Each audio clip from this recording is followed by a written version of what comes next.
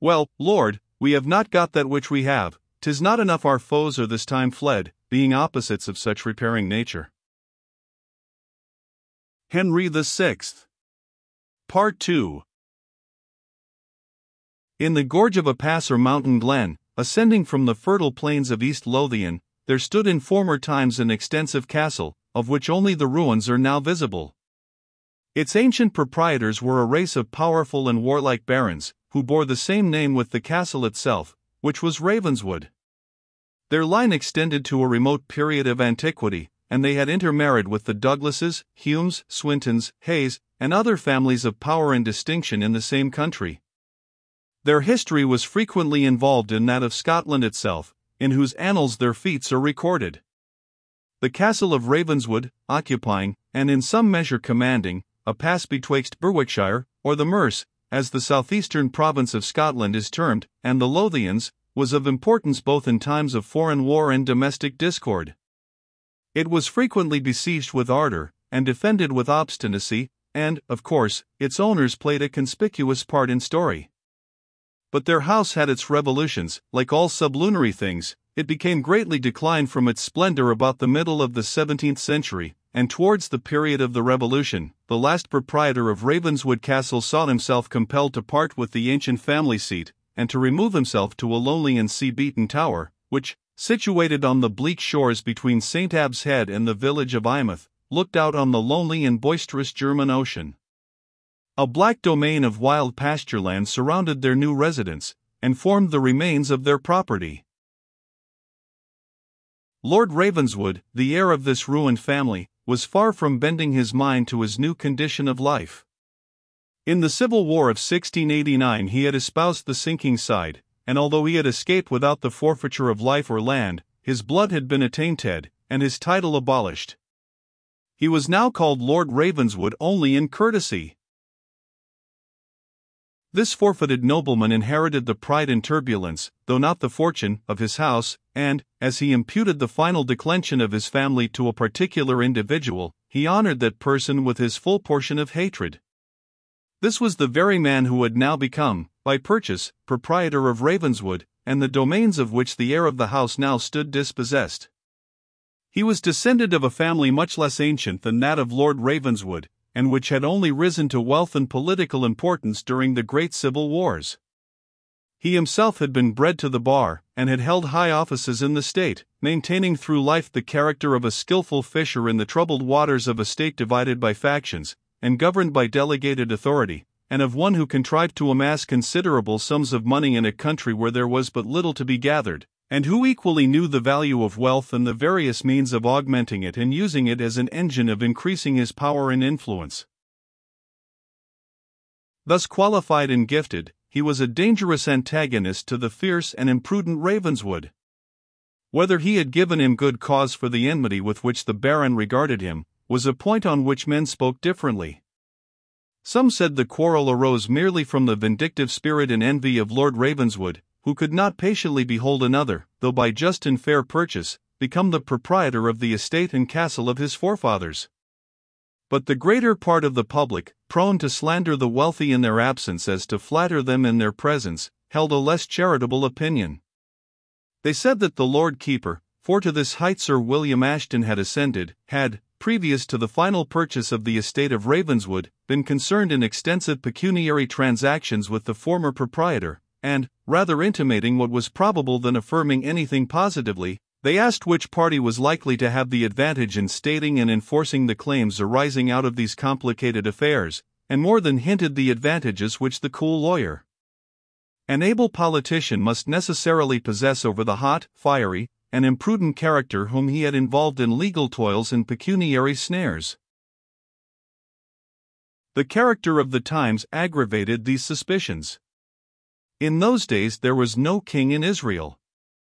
Since the departure of James VI to assume the richer and more powerful crown of England, there had existed in Scotland contending parties, formed among the aristocracy, by whom, as their intrigues at the court of St. James's chanced to prevail, the delegated powers of sovereignty were alternately swayed.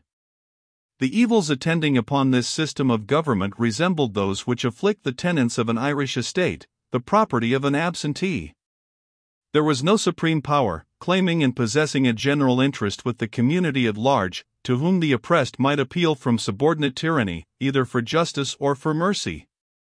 Let a monarch be as indolent, as selfish, as much disposed to arbitrary power as he will, still, in a free country, his own interests are so clearly connected with those of the public at large, and the evil consequences to his own authority are so obvious and imminent when a different course is pursued, that common policy, as well as common feeling, point to the equal distribution of justice, and to the establishment of the throne in righteousness. Thus, even sovereigns remarkable for usurpation and tyranny have been found rigorous in the administration of justice among their subjects, in cases where their own power and passions were not compromised. It is very different when the powers of sovereignty are delegated to the head of an aristocratic faction, rivaled and pressed closely in the race of ambition by an adverse leader. His brief and precarious enjoyment of power must be employed in rewarding his partisans, in extending his influence, in oppressing and crushing his adversaries.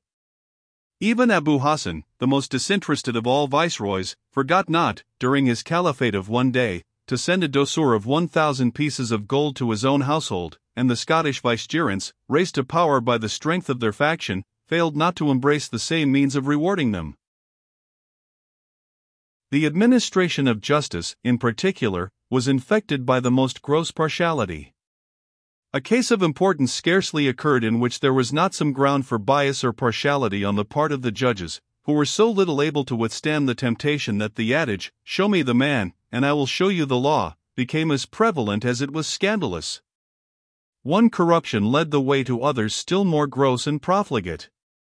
The judge who lent his sacred authority in one case to support a friend, and in another to crush an enemy, and whose decisions were founded on family connections or political relations, could not be supposed inaccessible to direct personal motives, and the purse of the wealthy was too often believed to be thrown into the scale to weigh down the cause of the poor litigant. The subordinate officers of the law affected little scruple concerning bribery. Pieces of plate and bags of money were sent in presents to the king's council, to influence their conduct, and poured forth, says a contemporary writer, like billets of wood upon their floors, without even the decency of concealment. In such times, it was not over uncharitable to suppose that the statesman, practiced in courts of law, and a powerful member of a triumphant cabal, might find and use means of advantage over his less skillful and less favored adversary, and if it had been supposed that Sir William Ashton's conscience had been too delicate to profit by these advantages, it was believed that his ambition and desire of extending his wealth and consequence found as strong a stimulus in the exhortations of his lady as the daring aim of Macbeth in the days of yore. Lady Ashton was of a family more distinguished than that of her lord, an advantage which she did not fail to use to the uttermost, in maintaining and extending her husband's influence over others, and, unless she was greatly belied, her own over him. She had been beautiful, and was stately and majestic in her appearance. Endowed by nature with strong powers and violent passions, experience had taught her to employ the one, and to conceal, if not to moderate, the other. She was a severe and strict observer of the external forms, at least, of devotion. Her hospitality was splendid, even to ostentation. Her address and manners, agreeable to the pattern most valued in Scotland at the period, were grave, dignified, and severely regulated by the rules of etiquette. Her character had always been beyond the breath of slander. And yet, with all these qualities to excite respect, Lady Ashton was seldom mentioned in the terms of love or affection. The interest of her family, if not her own, seemed too obviously the motive of her actions, and where this is the case, the sharp-judging and malignant public are not easily imposed upon by outward show. It was seen and ascertained that, in her most graceful courtesies and compliments, Lady Ashton no more lost sight of her object than the falcon in his eyrie will turns his quick eyes from his destined quarry, and hence, something of doubt and suspicion qualified the feelings with which her equals received her attentions. With her inferiors these feelings were mingled with fear, an impression useful to her purposes, so far as it enforced ready compliance with her requests and implicit obedience to her commands, but detrimental, because it cannot exist with affection or regard. Even her husband, it is said, upon whose fortunes her talents and address had produced such emphatic influence, regarded her with respectful awe rather than confiding attachment, and report said, there were times when he considered his grandeur as dearly purchased at the expense of domestic thraldom. Of this, however, much might be suspected, but little could be accurately known. Lady Ashton regarded the honor of her husband as her own, and was well aware how much that would suffer in the public eye should he appear a vassal to his wife. In all her arguments his opinion was quoted as infallible, his taste was appealed to, and his sentiments received, with the air of deference which a dutiful wife might seem to owe to a husband of Sir William Ashton's rank and character. But there was something under all this which rung false and hollow, and to those who watched this couple with close, and perhaps malicious, scrutiny it seemed evident that, in the haughtiness of a firmer character, higher birth, and more decided views of aggrandizement, the lady looked with some contempt on her husband, and that he regarded her with jealous fear, rather than with love or admiration. Still, however, the leading and favourite interests of Sir William Ashton and his lady were the same, and they failed not to work in concert, although without cordiality, and to testify, in all exterior circumstances, that respect for each other which they were aware was necessary to secure that of the public. Their union was crowned with several children, of whom 3 survived.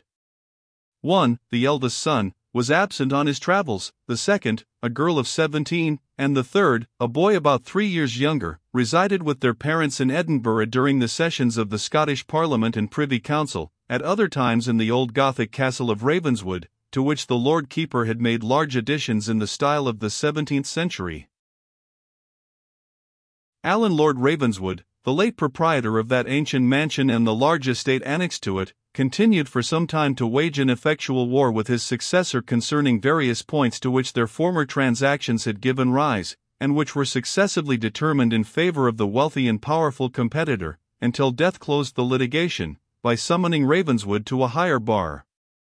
The thread of life, which had been long wasting, gave way during a fit of violent and impotent fury with which he was assailed on receiving the news of the loss of a cause, founded, perhaps, rather in equity than in law, the last which he had maintained against his powerful antagonist. His son witnessed his dying agonies, and heard the curses which he breathed against his adversary, as if they had conveyed to him a legacy of vengeance. Other circumstances happened to exasperate a passion which was, and had long been, a prevalent vice in the Scottish disposition. It was a November morning, and the cliffs which overlooked the ocean were hung with thick and heavy mist, when the portals of the ancient and half-ruinous tower, in which Lord Ravenswood had spent the last and troubled years of his life, opened, that his mortal remains might pass forward to an abode yet more dreary and lonely. The pomp of attendance, to which the deceased had, in his latter years, been a stranger, was revived as he was about to be consigned to the realms of forgetfulness. Banner after banner, with the various devices and coats of this ancient family and its connections, followed each other in mournful procession from under the low-browed archway of the courtyard. The principal gentry of the country attended in the deepest mourning, and tempered the pace of their long train of horses to the solemn march befitting the occasion. Trumpets, with banners of crape attached to them, sent forth their long and melancholy notes to regulate the movements of the procession. An immense train of inferior mourners and menials closed the rear, which had not yet issued from the castle gate when the van had reached the chapel where the body was to be deposited. Contrary to the custom, and even to the law, of the time, the body was met by a priest of the Scottish Episcopal Communion, arrayed in his surplice, and prepared to read over the coffin of the deceased the funeral service of the church. Such had been the desire of Lord Ravenswood in his last illness, and it was readily complied with by the Tory gentlemen, or cavaliers, as they affected to style themselves, in which faction most of his kinsmen were enrolled. The Presbyterian Church judicatory of the bounds, considering the ceremony as a bravading insult upon their authority, had applied to the Lord Keeper, as the nearest privy councillor, for a warrant to prevent its being carried into effect, so that, when the clergyman had opened his prayer book, an officer of the law, supported by some armed men, commanded him to be silent. An insult which fired the whole assembly with indignation was particularly and instantly resented by the only son of the deceased, Edgar, popularly called the Master of Ravenswood, a youth of about 20 years of age. He clapped his hand on his sword, and bidding the official person to desist at his peril from farther interruption, commanded the clergyman to proceed. The man attempted to enforce his commission, but as 100 swords at once glittered in the air, he contented himself with protesting against the violence which had been offered to him in the execution of his duty, and stood aloof, a sullen and moody spectator of the ceremonial, muttering as one who should say, "You'll rue the day that clogs me with this answer."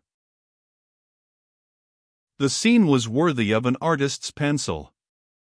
Under the very arch of the house of death, the clergyman, affrighted at the scene, and trembling for his own safety, hastily and unwillingly rehearsed the solemn service of the church, and spoke dust to dust and ashes to ashes, over ruined pride and decayed prosperity. Around stood the relations of the deceased, their countenances more in anger than in sorrow, and the drawn swords which they brandished forming a violent contrast with their deep mourning habits. In the countenance of the young man alone, resentment seemed for the moment overpowered by the deep agony with which he beheld his nearest, and almost his only, friend consigned to the tomb of his ancestry. A relative observed him turn deadly pale, when, all rites being now duly observed, it became the duty of the chief mourner to lower down into the charnel vault, where mouldering coffins showed their tattered velvet and decayed plating, the head of the corpse which was to be their partner in corruption.